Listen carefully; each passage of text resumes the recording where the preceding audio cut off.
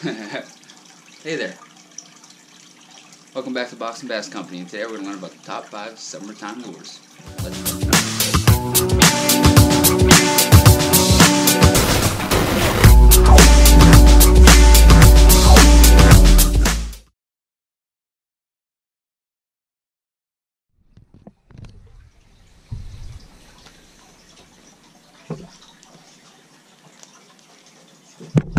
This thing working? Alright. Well, today we're going to be talking about the top 5 summertime lures, anything in your fishing arsenal. Top 5 summer right now, July 4th just passed, so right now it's been about 90 degrees the past 5 days. Big thunderstorm. It's going to be right back to mid-80s, low 90s, so we can talk about the top 5 things you can use in your arsenal. It's going to do some damage on the water. Alright, so first things first is in the morning. It's going to be probably your best bite besides the evening bite.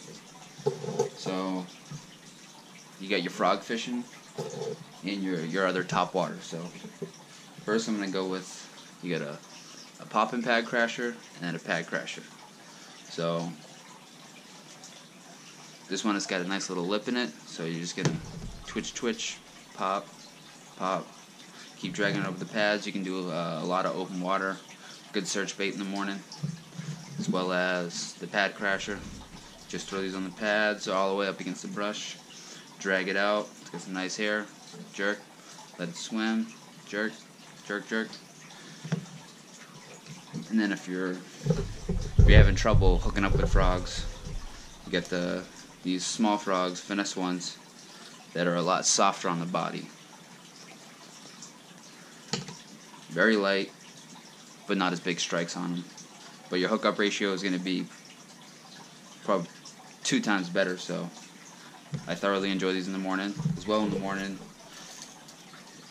you got your whopper plopper. So right now this is a 110 in trout, and then this is a 100, I don't know, 130, 100, something like that, 110. And then your 90.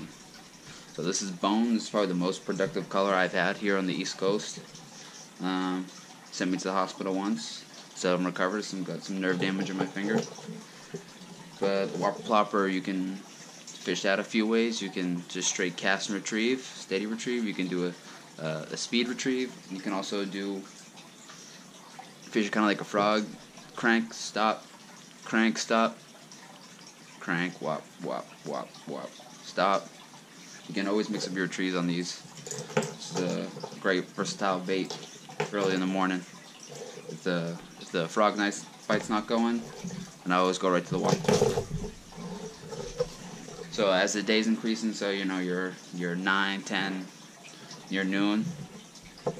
One of my favorite things to do is throwing a big swim bait, trout swim bait, big fish.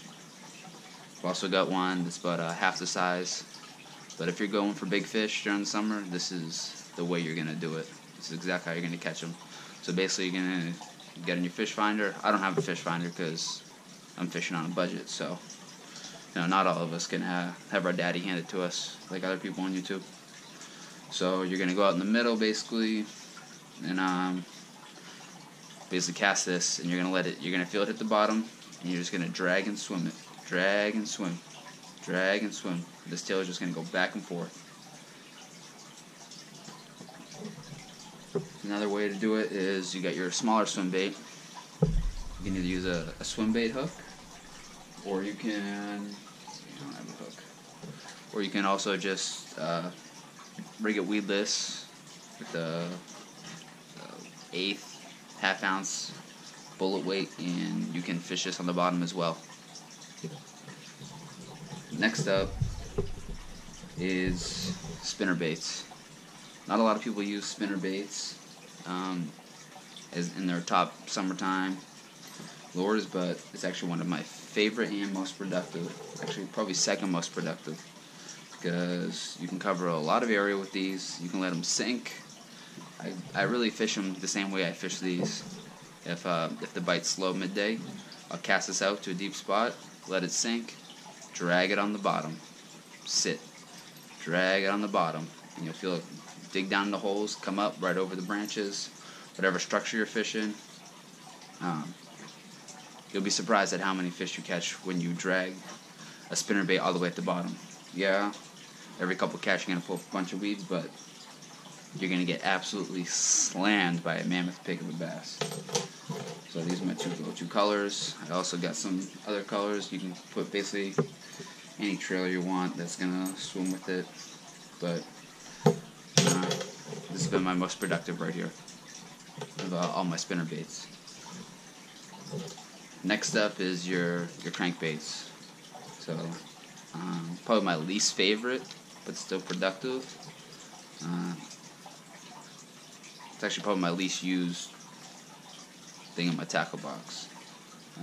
Here on the East Coast, it's kind of hard to fish them because there's not too many spots on the areas we fish. But right here, this is a 20 to 25 foot diving crankbait right here. And you're just going to throw this out as far as you can, and you're going to ride it on the bottom all the way back. Feel it digging up all that debris. It's going to kick up a lot of dust, make a lot of commotion. It's going to attract some fish. You're eventually going to get slammed.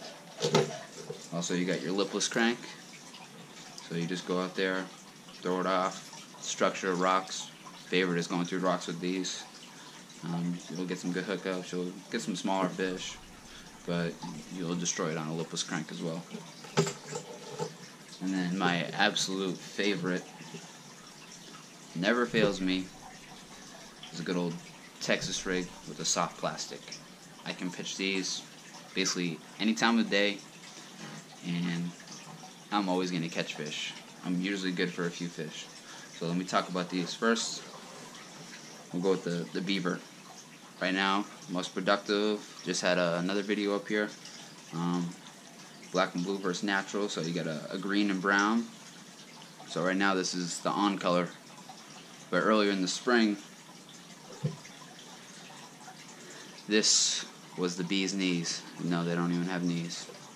Was the Trout Senko. You can only find it on Amazon. Can't find it anywhere else. This Trout Senko has been one of my favorite pickups of the summer. And my favorite pickup of the summer is this right here, the Rage Tail Strike King Craw. So I got a blue sparkle as well as a green pumpkin. Those are my top two baits right there. Craw, pumpkin. The action on these are absolutely crazy, and I'll do another video and I'll show it to you in my tank on how the bass react to it. But it is unreal.